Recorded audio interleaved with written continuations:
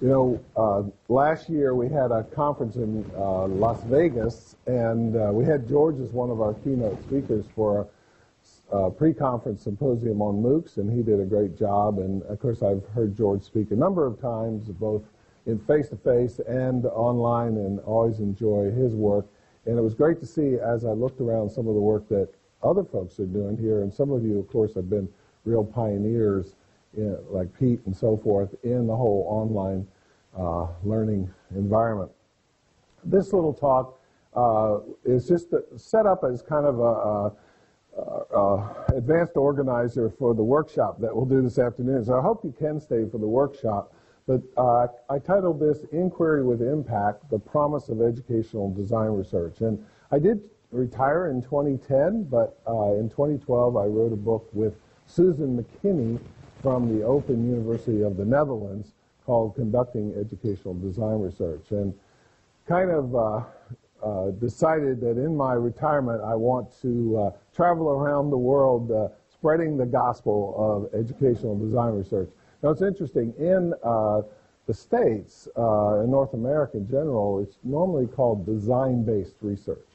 But in Europe, and we published a book in Europe with Routledge, they prefer the term educational design research. But this this genre of research, actually has many names, and I think a fellow named Jan Vandenacker at the University of Twente identified like 10 different names at this formative experiments and other names and so forth. But hopefully you'll have a sense of what it's all about and why it's important. Now, this is a picture taken a couple weeks ago. I was in Turkey doing a workshop for the World Health Organization. I do work with the WHO quite a bit, and this was a week-long workshop on basically how to teach. And it's for physicians and pharmacists and public health officers in developing countries. And they bring them to Turkey because it's relatively centrally located and also relatively inexpensive to hold an event there. And I was just demonstrating some of the different roles that you can play as a teacher these days. This is my campus at the University of Georgia. You may not know this, but UGA is the oldest public university in the United States, founded in 1785. And the North Campus is quite beautiful, has many old buildings and so forth. And in the spring, we have these lovely dogwood blossoms. I'm a professor emeritus, so I keep an office on campus, and I still work with doctoral students. And in this picture, you can see my colleague Susan McKinney from the Netherlands, and we were having a seminar on design-based research or educational design research, and we have students literally from all over the globe. And with the type of folks I work with in the World Health Organization, this was from a couple years ago, another workshop I was doing over there. But you see folks here from Iran and Iraq and Egypt, Indonesia, Brazil, Chile, Thailand, lots of other places. So really enjoy doing international work. I've also just about 11 months ago fulfilled a lifelong dream of doing some volunteer work in India. And here I am in a little one-room school in rural India, working with a former PhD student, and she's involved in a project to help 70,000 teachers move from a traditional didactic role to more of a learner or learning-centered role. And so I did a week-long workshop on educational design research for she and her staff there. So what do we hope to accomplish in this little session? Well, I'd like to challenge some assumptions you might have about educational research in general, and particularly educational technology research, and raise some questions and hopefully promote some change, maybe change your mental model of what research in education should be. And specifically, I would like to critique the educational technology research we have today, and this is something that I have been doing for at least 25 years, and it's like banging your head against the wall sometimes. But I also want to argue for moving educational technology research from a focus on things to more of a focus on problems, and then present a case study of educational design research that I am doing actually with the World Health Organization. If you have questions or comments or at any time, please let me know and we'll address those right away. So to start off, educational technology research. It can be summed up in the words, no significant differences, unfortunately. I used to be the editor of one of these journals, and I'm sure that there are people in this room that have published in these journals. They come out every quarter, and they're full of studies that when those studies are entered into a literature review or a meta-analysis often come up with no significant differences. A great source to see this is a book by John Hattie. John Hattie used to be the Dean of the Faculty of Education at the University of Auckland. Now he has an endowed professorship at the Royal Melbourne Institute of Technology in Australia. But in this book, Visible Learning, he and his graduate students did this incredible meta-analysis, probably the largest one ever done in education. And they tried to tease out 135 different variables that influence learning in schools. They primarily were focused on K-12 education, but I think we could generalize from some of these factors to higher education as well. So, don't have room to show you all 135 variables, but here are 10 of the variables. So formative evaluation to teachers, teacher clarity, feedback to students, problem-solving teaching, mastery learning, computer-assisted instruction, simulations, web-based learning, distance education, and television. So for the meta-analysis, he was trying to reduce hundreds and thousands of studies to what's called an effect size. An effect size of 1 would indicate one standard deviation improvement in achievement over one treatment over another. And so what do you think are the strongest variables here? Well, it's interesting. Here's the data. And Hattie argues that anything under 0.4 isn't worth worrying about. You shouldn't even bother with it, okay? So you see the variables that count, that really make a difference in learning are things like giving teachers formative evaluation on how they're doing as teachers, feedback to students, mastery learning, holding students to a high standard for learning. The things that show no significant differences basically are the things that we in educational technology are most concerned about: computer-assisted instruction, simulations, web-based learning, distance education, and television. So basically what that amounts to is that if you're comparing these types of things that we have here, I guess that doesn't show up on the screen, does it? Okay. Anyway, these things down here, if you're comparing these things to traditional instruction, you don't get much of a difference. But if you introduce better ways of providing formative information to teachers, you do get some impact. This has been summarized in a lot of different resources. Thomas Russell looked at the literature from 1928 to 2008, every type of distance learning, starting back with the correspondence schools and up to today's e-learning. And again, he found that when course materials and teaching methodology are held constant, there's no significant difference. And why would there be? You're not changing anything fundamental. You're not changing the instructional design. You're not changing the pedagogical dimensions. You're only changing the delivery method. Now, my old professor, Richard Clark, that I had 5 courses with, Dick Clark from University of Southern California. I had 5 courses with him at Syracuse University back in the 70s. And he says that expecting technology to impact learning is like expecting the truck that delivers your food to impact the nutrition of the food. It's the quality of the food, that actually affects your nutritional value, not necessarily the truck or the train or the plane that brought it there. Technology does not impact learning directly.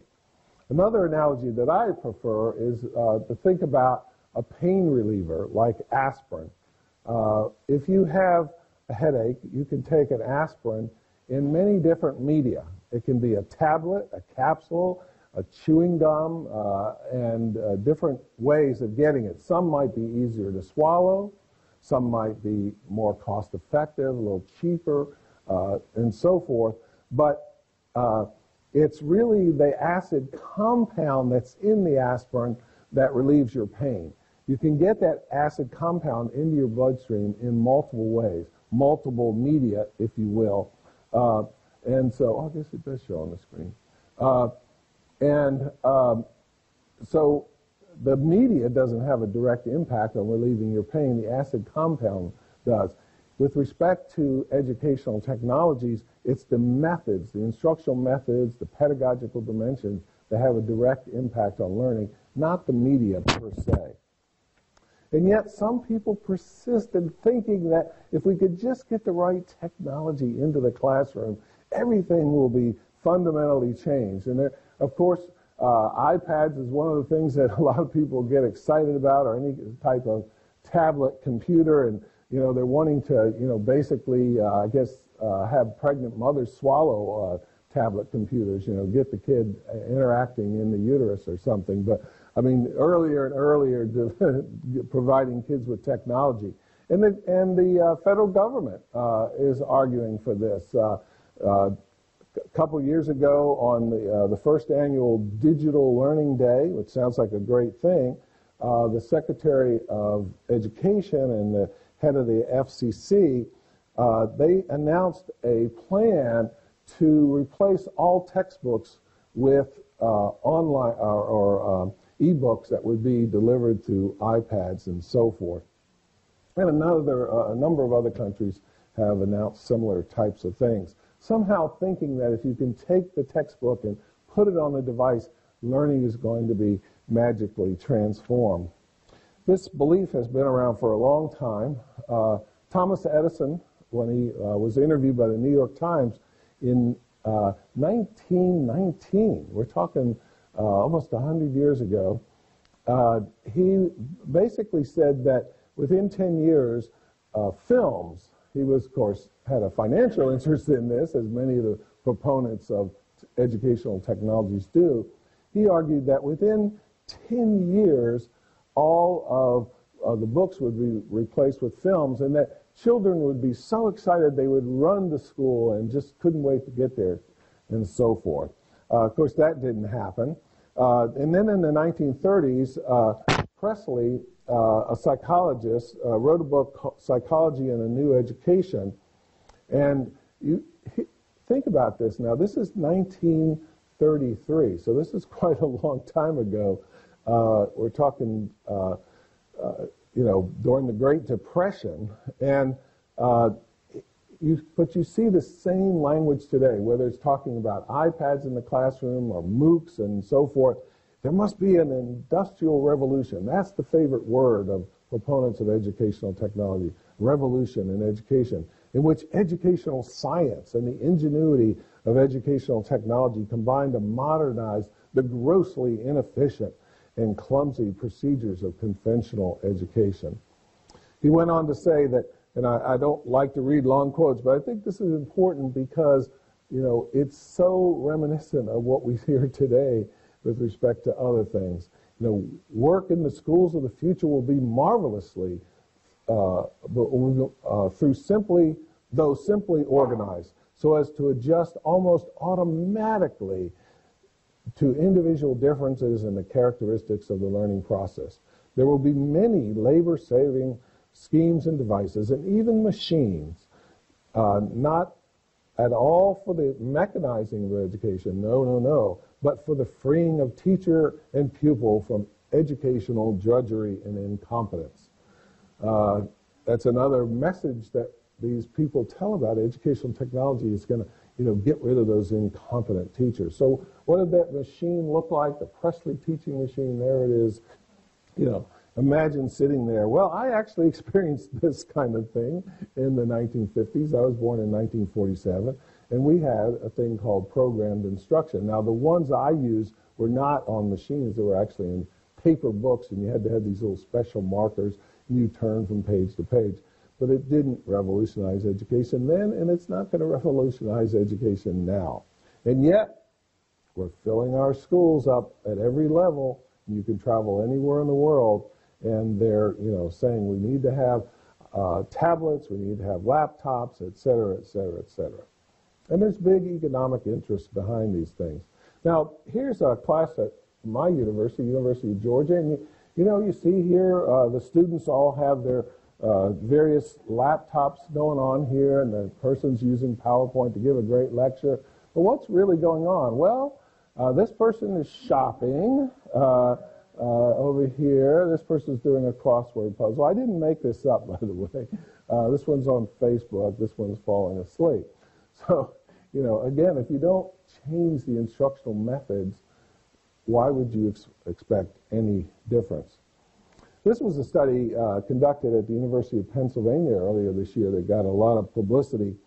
And they basically compared learners who took notes on paper with learners who took notes with laptops or tablets. And they found that people who use paper actually learn more than the students who use the technology. Now, they explained that.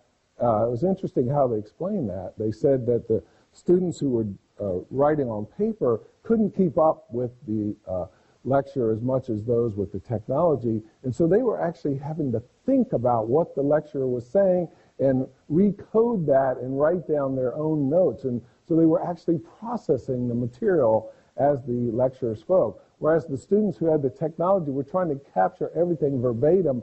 That learning was going through their fingers but not through their brains. At least that was their explanation. So I kind of jokingly put a comment on their website that said, well, you need to set up a new study where you compare students taking notes by hand with students taking notes with a written stylus on a tablet, but they haven't taken me up on that. So what we have then is a legacy of no significant differences when it comes to educational technology. And so how do we reform this? How do we change this state of affairs? We've had decades of research, and some people have been quite prolific in publishing. Probably the person that has been more prolific than anyone I know of is Professor Richard Mayer at University of California at Austin. No, I'm just kidding. University of California at Santa Barbara.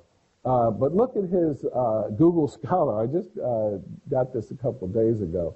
So he's been cited in the literature about almost 65,000 times, 34,000 times since 2009. Has an H index of 113. We're getting up into just unbelievable numbers here. And he's, of course, published a lot of books as well. One of the best known is E-Learning in the Science of Instruction. And that's another theme you see in some of this educational technology work. Now, I know Richard, and he's a very good scholar and has done really good research. And but the problem is nobody applies his research.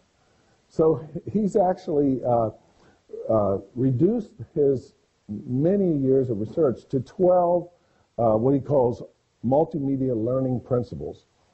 And they're things like the coherence principle. People learn better when extraneous words, pictures, and sounds are excluded rather than included. Okay? Redundancy principle. People learn better from graphics and narration than from graphics, narration, and on-screen text. Modality principle. People learn better from graphics and narrations than from animation and on-screen text. Image principle. People do not necessarily learn better from a multimedia lesson when the speaker's image is added to the screen. So there are 8 more of these principles, and you would think you would see these applied whenever people develop organized e-learning or online learning or MOOCs, for example. MOOCs, of course, are the most important educational technology in 200 years, at least according to the MIT Technology Review. They promoted this idea a couple years ago. And, of course, MIT is one of the major players in edX, and one of the big initiatives in the MOOC world. But what happens when you actually you enroll in a MOOC? I've enrolled probably in 15 or 20 MOOCs over the last couple of years, and most of them with Coursera. And so here was one I enrolled in called Foundations of Virtual Instruction. And here's a screen capture from that.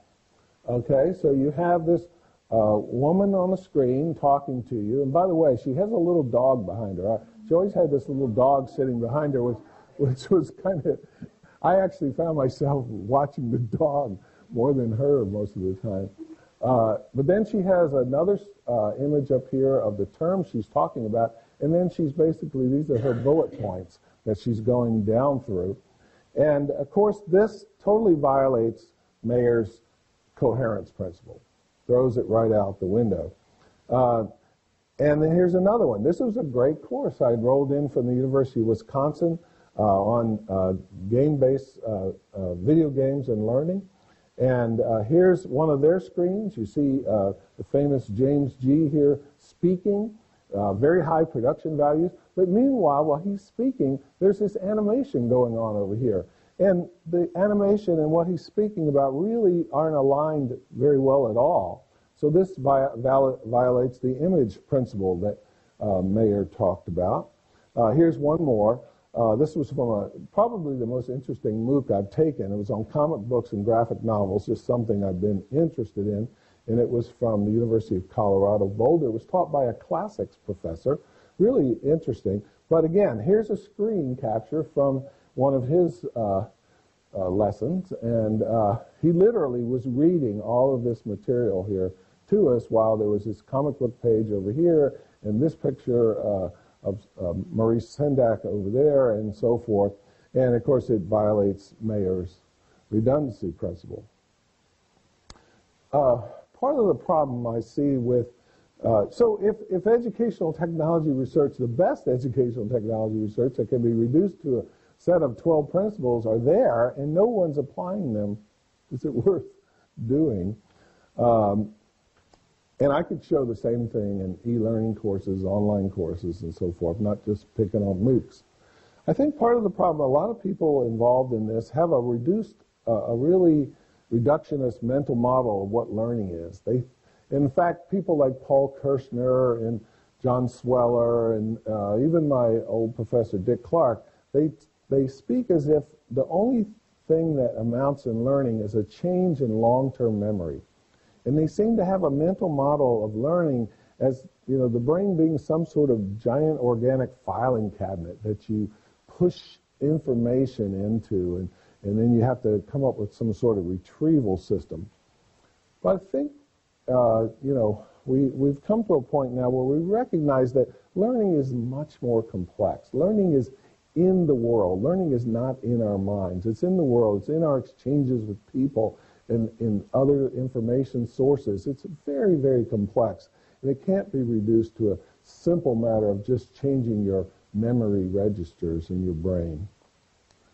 So I think that so much of what we've done in educational technology research, whether it's this no significant differences problem or it's these, you know, reduced principles of instructional design or multimedia design, you know, they really haven't had much impact. And the only defensible rationale for educational technology research is impact on real-world problems. And you don't see that enough. And that's because so much of the research is focused on things.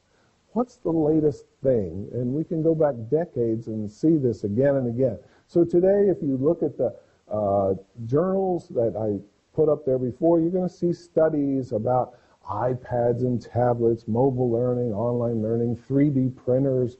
By the way, I just Googled a couple of days ago, 3D printers and learning, and I saw 3 headlines that came up and said, 3D printing will revolutionize engineering education. Anyway, games and simulations, wearable technology, smartphones, machine learning, virtual assistants, immersive learning, all this research focused on things. We need to do research focused on problems. We need to, and this is one of the benefits of educational design research. It starts with a significant educational problem, a significant world challenge. Ineffective teaching, perhaps. Inadequate higher order learning. Lack of motivation and engagement among learners. The fact that so many of our graduates graduate unprepared for the world of work or lifestyle. Lack of intellectual curiosity, undeveloped creativity, weak communication skills, insufficient time on task. Another myth that educational technologists tell again and again is that technology makes learning easy and fun. Learning's not easy. Learning can be fun, can be enjoyable, but it's not easy. It takes effort. It takes time on task to develop meaningful learning. So we need a more socially responsible research agenda focused on problems that matter. You know, things like dropout rates. I don't know what the high school completion rate is in Texas, but in Georgia it's 52%. The national average is 70%. 52% of students complete high school in 4 years in Georgia. That's unacceptable.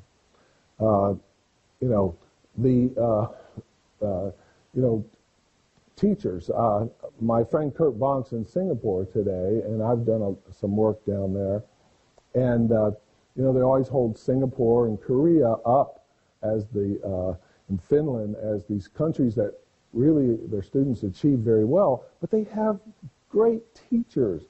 You cannot get into teacher education in Singapore unless you graduate in the top 25% of your high school class. That's not true here, as you know. Or STEM education, science, math, engineering, and technology. We're not doing such a good job in those areas either. Or we could look to the United Nations Millennium Goals. Unfortunately, these were established 15 years ago, and you can see they're supposed to be completed by the year 2015. Well, that's next year, so we're not going to do that. We're not going to eradicate poverty around the world or hunger and so forth. The case study that I'm now going to present to you really was focused on one of these goals, and it was all about combating disease in developing countries. So, we've seen that educational technology research, largely reduced to no significant differences. There's a big need for reforming educational technology research, and I think educational research in general. So how do we do that? Well, here's a little case study. This case study just finished co-supervising the PhD work of this fellow, Jim Vesper. He's from Rochester, New York, and he's actually a world's expert on good manufacturing practices for pharmaceuticals. He's literally written books on this. But a few years ago, he said to me, I really need to get a PhD. I've always wanted one. I just haven't had time. He said, I don't have time to go back to normal graduate school. And I said, well, I work a lot with Jan Harrington in Australia. She's at Murdoch University. And you can actually enroll in her PhD program and do your coursework at a distance and work with, and I'll work with her on co-supervising your research. So Jim thought that was a great idea, and we set that up. And so Jim used educational design research. This is the little book that was published in 2012. And he applied this model, and won't go through this in a lot of detail, but basically with educational design research, you have a problem. In Jim's case, the problem, I'll get into more detail, but the problem involved perishable vaccines, and how do you manage the cold chain for vaccines. The cold chain is the notion that vaccines have to be kept at a temperature between 2 and 8 degrees centigrade. If they get too cold, they're frozen. If they get too warm, they're ruined. And it happens a lot, particularly in developing countries, that these vaccines aren't well managed. And of course, then they don't have the effects they need to have, and so forth. So with educational design research, you start with a phase of analysis and exploration of the problem, and you need to work very closely with the people who own the problem. In this case, it was people at the World Health Organization and people in developing countries charged with maintaining the cold chain for vaccines. Then you go through a phase of design and construction of a prototype learning environment to address that problem. That prototype might or might not include technology. It really depends on the nature of the problem and the needs of the people involved. And then you go, and what's wrong with this model, it doesn't really show very well that you go through iterative stages of refinement through formative evaluation and reflection to improve the treatment, but also tease out new knowledge about the nature of the problem and how it could be solved. And in the end, ideally, you have a mature intervention and new theoretical understanding, usually in the form of reusable design principles, and you're also attending to implementation and spread of this along the way. So to give a little more information about this, again, you work closely with practitioners and define a pedagogical outcome that will address the problem.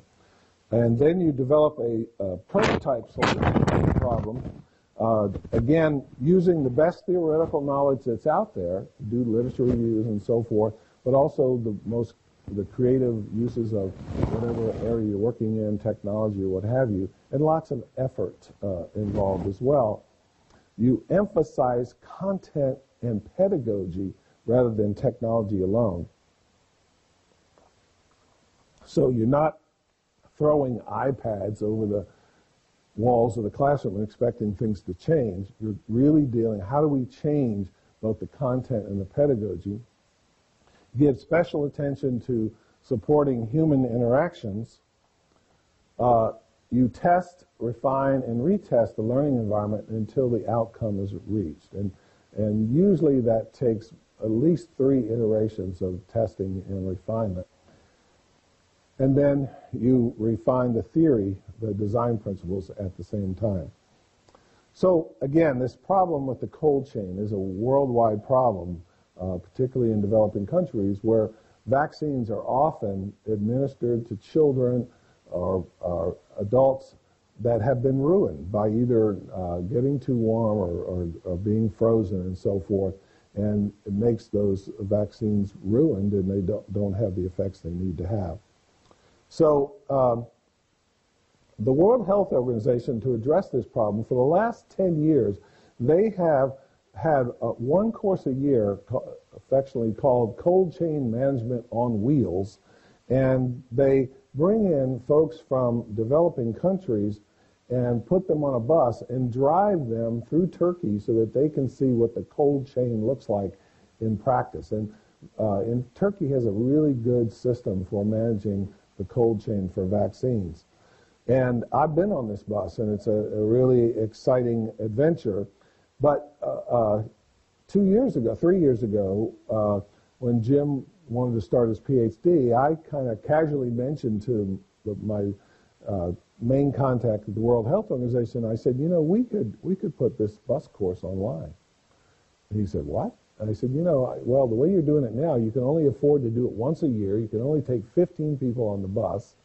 And you've told me that you've got hundreds and hundreds of people that need this course. Well, we could put this course online. So that was the challenge that Jim, through his dissertation, took on. And so, people get on the bus, and in June I was on the bus. Here's the folks that were on the bus with me in June. And you see the folks in this particular bus course were mainly from sub-Saharan Africa. We had some from Malaysia and a couple other countries as well. And then we had a number of mentors as well. Jim was actually supposed to be on the bus, but he got ill and wasn't able to come, so we just brought him in via Skype. But we travel across the country and visiting various sites where vaccines are managed, starting at a large port city, Izmir, seeing how the vaccines are brought in from France or wherever they're manufactured, how they're stored there, eventually getting down to little local public health centers or pharmacies and so forth. Every day on the bus, we go over our objectives and talk about what they were going to do that day, what they were going to see. At each site they visit, they actually do an analysis of the good things they see there and the things that they see that could be improved. And during the whole week, their goal is to come up with a better cold chain management plan for their own country. Because usually these people are at a fairly high level. They're in charge of managing a region of Nigeria or Ghana or Indonesia, wherever it might be. Every night on the bus, we stop at a restaurant or a cafe, and we set up a little classroom, and people present ideas about, they work in small teams that present ideas about what they saw, what they think needs improvement, and so forth. And again, as I mentioned, we get right down to the local level of actually seeing people get the vaccines. Now, this type of learning, I'm sure you're familiar with, is what's called experiential learning. Cobb's model of experiential learning, basically you need to have some sort of concrete experience, which traveling down the cold chain provides. You need to involve yourself in reflective observations and then abstract conceptualizations based on those observations. Usually this is done collaboratively, and then active experimentation with new ideas, and then you go through that cycle multiple times. So what we were challenged with in the study, the educational design research then, was to try to replicate the experience of being on the bus in an e-learning environment. So we started off by doing some design work in Antalya, Turkey, about 3 years ago, and you can see here Umit is a physician with the World Health Organization in Geneva. Myself, Jim Vesper, the doctoral student who was doing this for his dissertation, and then Gohan is from the production company in Turkey that actually produced the course based on our design. And the design was based on another book I wrote a few years ago called A Guide to Authentic E-Learning with Jan Harrington and Ron Oliver. And that this model basically has a number of principles again, and we're short on time, so I'm not going to go through these in a lot of detail. But the basic idea is that you engage people in authentic tasks. In this case, the authentic task is to deal with real-world problems in the cold chain and provide on these authentic tasks, have the opportunity to observe expert performances in the modeling of the processes, to provide multiple roles and perspectives, to support collaborative construction of knowledge, promote reflection, and then have people actually, this is based on Seymour Papert's constructionism principle, but people actually have to create an artifact that represents their new knowledge, that in a sense represents their new knowledge, and those you provide coaching and scaffolding along the way by mentors, and then the assessment is built right into the task. It's not like you do this work and then you take a test. The assessment is involved in the task. So based on the research we were doing in this model, we built a course, and I hope I've given a link to these slides in PDF, and you can go to the link for this course. You can take a look at it. But we call it authentic e-learning.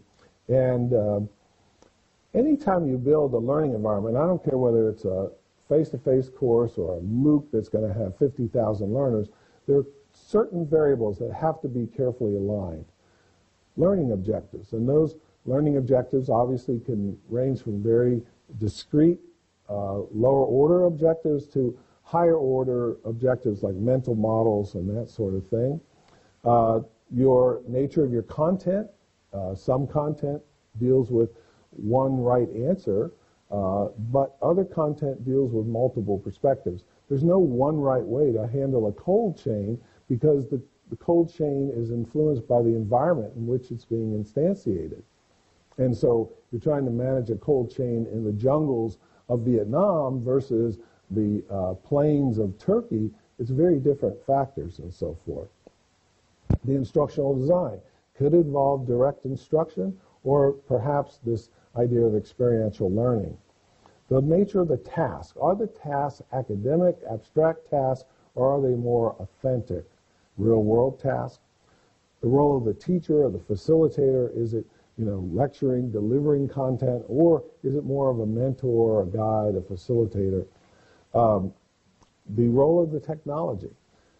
Is it to provide some sort of prepackaged tutorial, which might be useful in some contexts, or is it used for communication and collaboration among learners or simulations and things like that?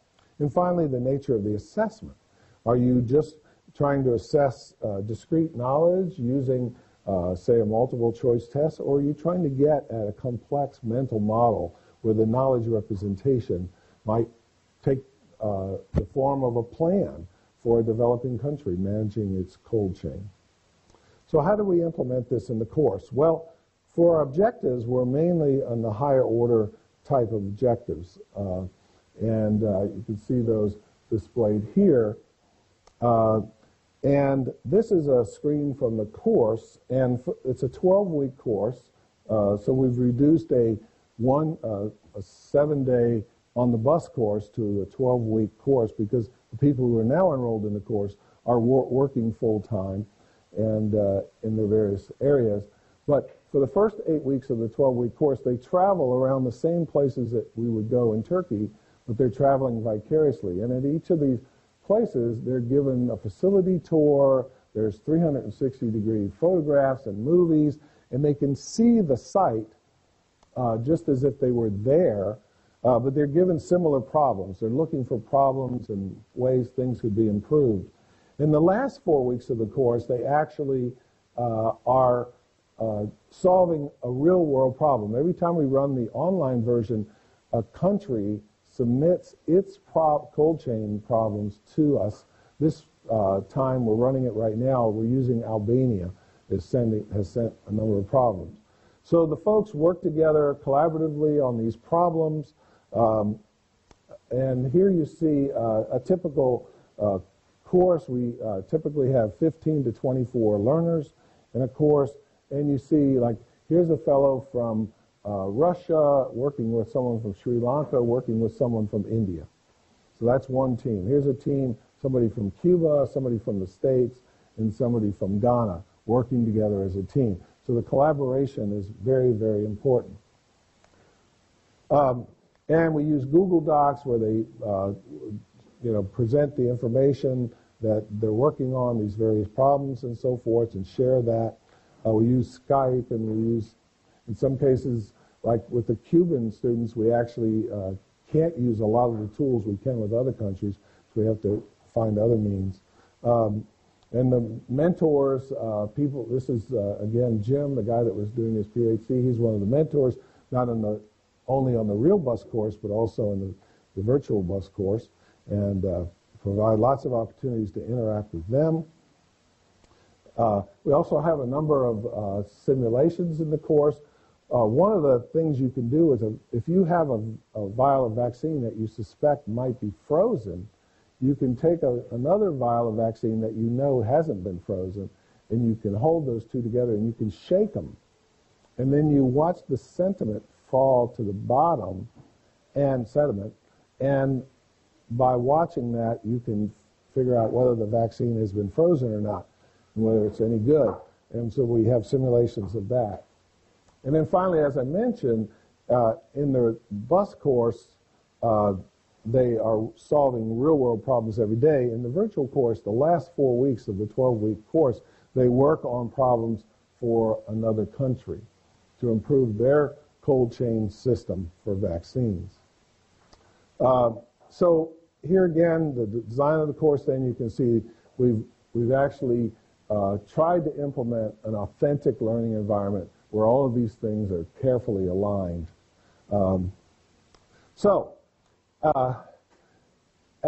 At the end of this course, when the bus course, and I've been on the bus course, at the end of the course, we give people prizes and certificates and things, and literally people get very emotional and they cry at this ceremony. They've spent a very intense week together, traveling through Turkey and so forth, and they cry.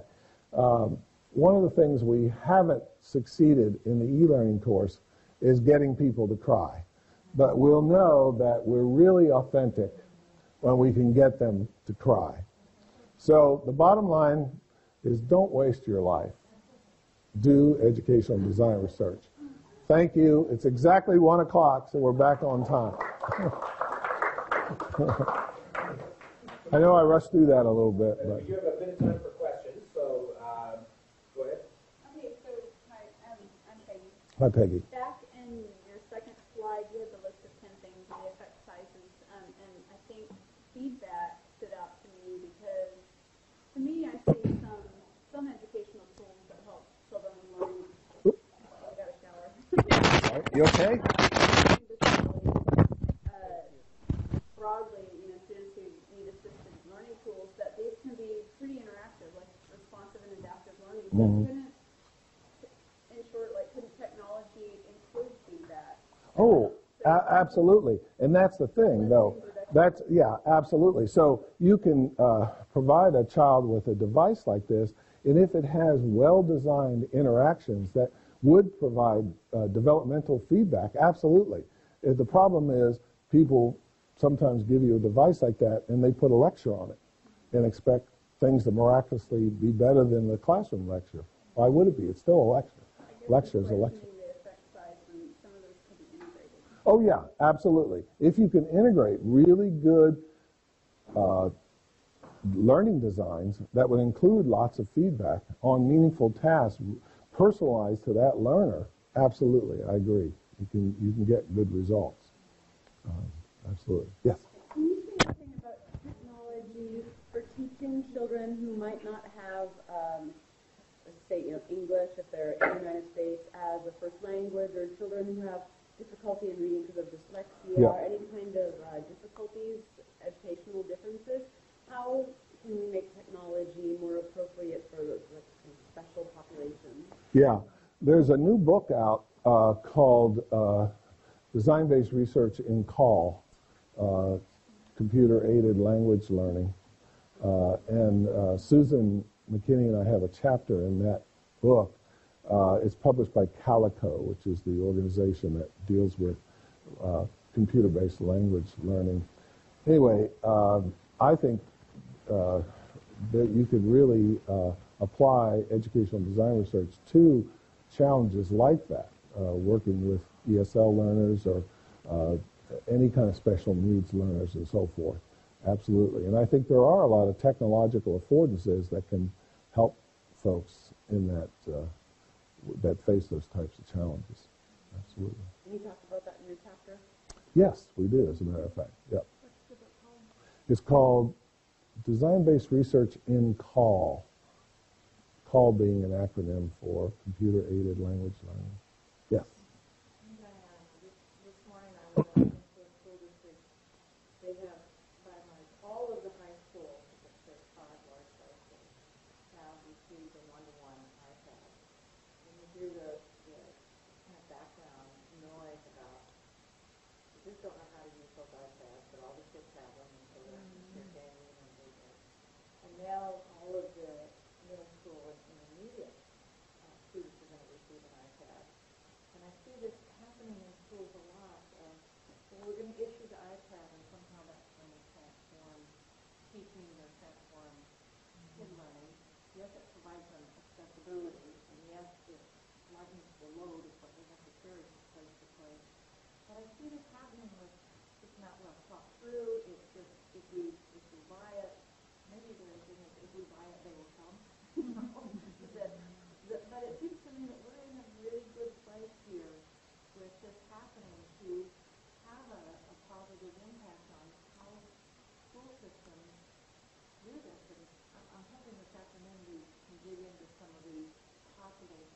I think that's a real life problem. Yep, yep. And we're not engaged with them.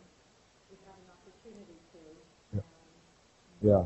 Yeah, I wholeheartedly agree, and I hope that if there are any doctoral students in the room, and I know there are a couple at least, that they will look for those types of opportunities, because it used to be that well, you wanted to do this type of research, but the technology was so expensive, it wasn't available. Well, now it's ubiquitous, as you say, but we haven't invested in the teacher training. We haven't really redefined how we're going to change teaching and learning in ways that take advantage of the affordances of these technologies. So there's a wonderful opportunity there for educational design research. So we definitely will focus on some of that this afternoon, Diane. Absolutely.